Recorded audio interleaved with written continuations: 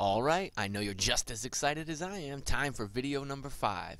We're about to move away from our buddy Gregor and now go beyond simple, regular Mendelian genetics, because unfortunately our boy Gregor gave us a bunch of laws and ideas that there were, for example, organisms inherit an allele for each gene from each parent.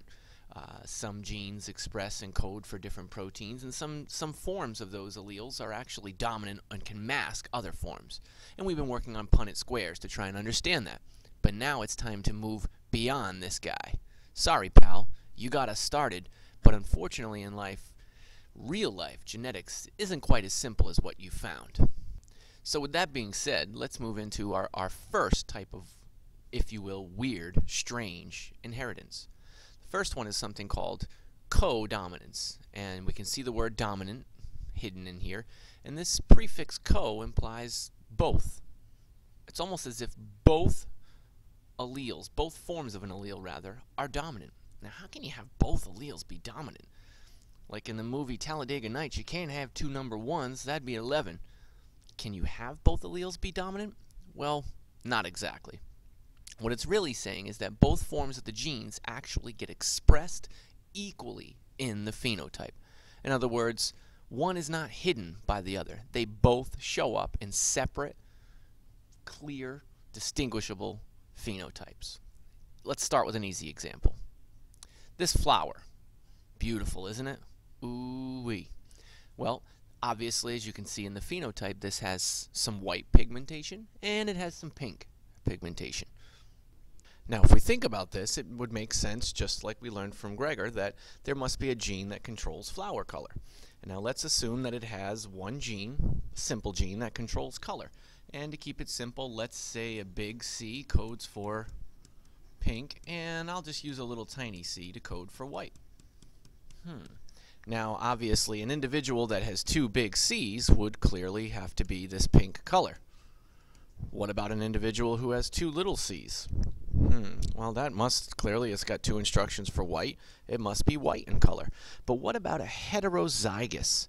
Two different forms of that allele. The old-fashioned way we would have had, and the way we had previously learned, big C was dominant, it would have been pink. But notice here, both of these alleles show up. It's actually, they're both expressed. This guy comes out pink and white. It's almost as if they are both dominant. They both show up. Kind of crazy, isn't it? Another example, a little more realistic if we stick with animals, would appear in cattle. Notice that in our example here, we have a white-colored big hunk of beef. This one, which is actually appears to be a rusty brownish red color, each of these are controlled, just as in the flowers, by a different allele. But notice in this heterozygous beast down here, both of those colorations are expressed and show up. This cattle is actually, this coloration pattern is something called a roan cattle. Also kind of strange, but kind of cool as well. Pretty interesting. Now, that's just one of these strange types of inheritance. If we move on, there's another one that's sometimes easily confused, but is different from codominance. This one being entitled, obviously, incomplete, or not quite completely dominant. And just as the name implies for this one of the alleles is kind of dominant, not completely dominant over the other one. It's somewhat strange. It's almost as if it's trying to be dominant, but can't quite entirely mask the other allele. And we can use a simple example here in flowers again. Notice that one of the best ways to think of this is blending or mixing. And if we go with our flower colors again for this example, this is a famous example. They look kind of like carnations, or actually, sorry, roses here, but snapdragon flowers are a great example, although these are not snapdragons. But in this example, notice that for flowers that have two red alleles, obviously the flower comes out red. The flower that would have two white alleles for flower color obviously comes out white. But notice again in heterozygotes, they have both red and white instructions, so they come out just as if we were mixing red and white paint. They come out pink in coloration. That red is not quite fully dominant over the white. Anytime we get a unique new coloration like this, that's a blend, that would be incomplete dominance, which again is somewhat similar to codominance, but yet it is different. We need to be careful and not get these guys mixed up. And just because I'm Bentley and I like to be fake, we can actually even use a fake example. Aliens. I know, I'm childish, but let's say in this species of alien, which is ugly looking, there's a gene that controls whether or not they have horns. If they have two little h, two recessive alleles, they have two horns. If they have two capital H's, different forms of the alleles, they have no horns. Now, normally, using these capital letters, we would say no horns is dominant over having two horns. However, when we mate these, hopefully you could do out a Punnett square and figure out that all of the kids would be heterozygous. Notice that now we get a blend. They don't have two horns because they don't have two little h's.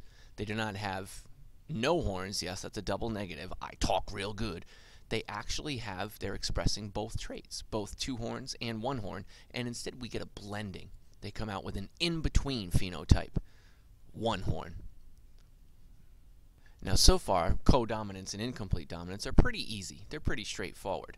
The next one, multiple alleles, is a little bit different, but if we tackle this using just vocabulary, it's not that bad. The name, obviously, we see alleles, which are different forms of a gene. It has multiple alleles. So instead of having just two alleles, like, for example, big A, little a, we would have at least 3 different forms of a gene. It has more than 2 forms, more than 2 alleles. And the best example we can give is actually in us, in humans, our blood type. Now, if we look at this example here, as you may be well aware, you can have different blood types based upon proteins that are made by the cell according to genes and instructions in the DNA. We can have an A protein and be blood type A. We could have just a B protein, this antigen here dealing with that, blood type B. If you have both of them on the surface, you're blood type A and B. And in this guy, as you can see, they don't have A or B, and therefore they're designated blood type O. Any of you know which blood type you are? If you do, you might be able to make some guesses about what your parents' blood type are as well. So let's look at the genetics behind this one.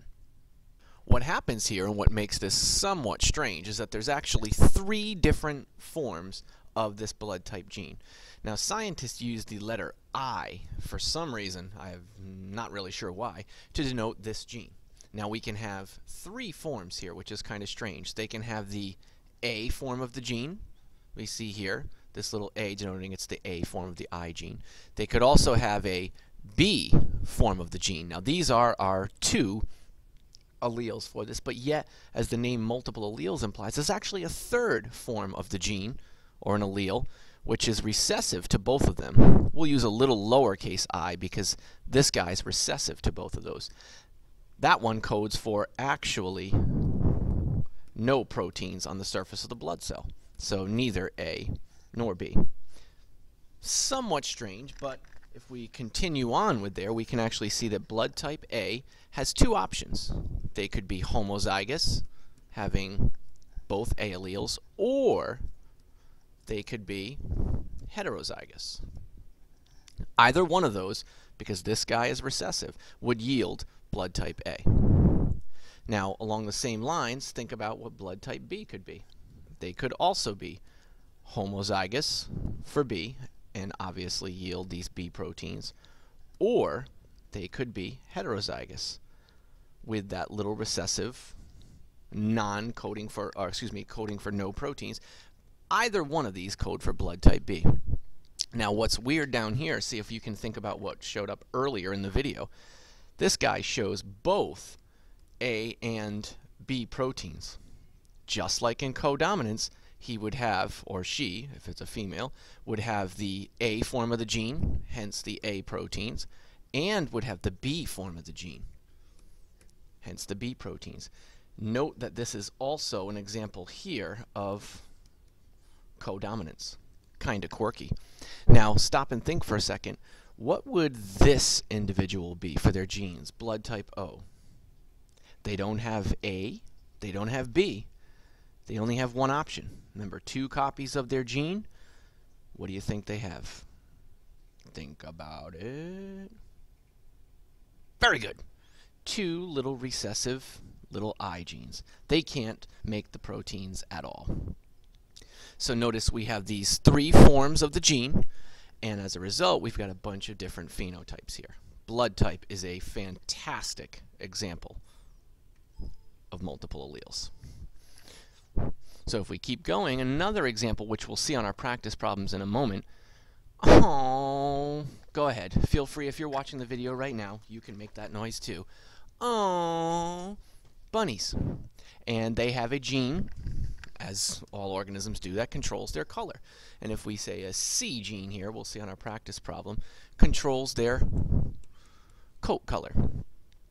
Big C could code for solid, a little c with an H, a little c with a CH, and just a little c. Oh my gosh, that's 4 different copies or 4 different forms of this allele gene.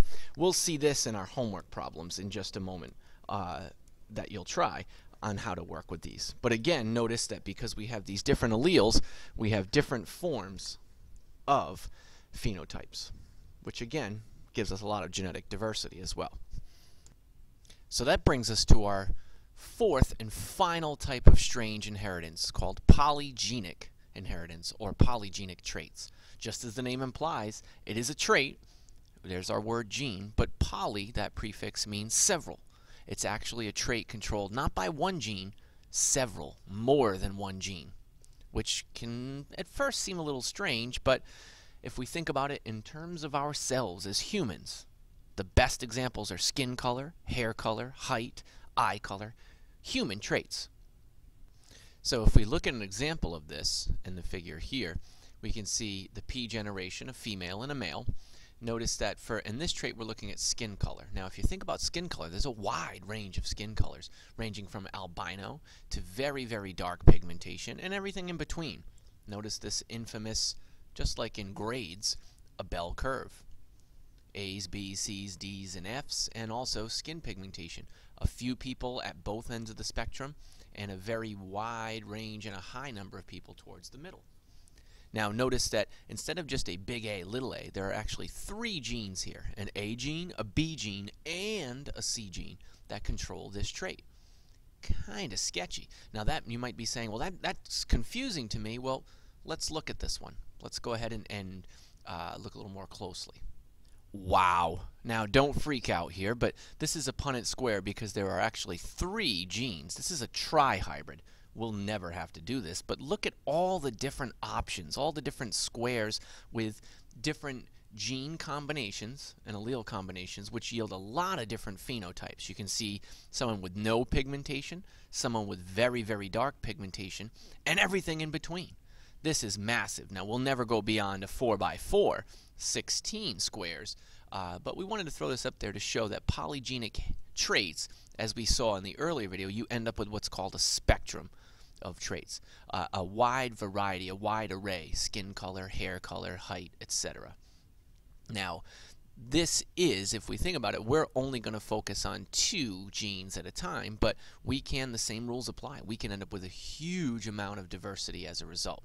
And as always, once again, in our homework problems that you'll be trying in a moment, you're going to have one of these examples here as well.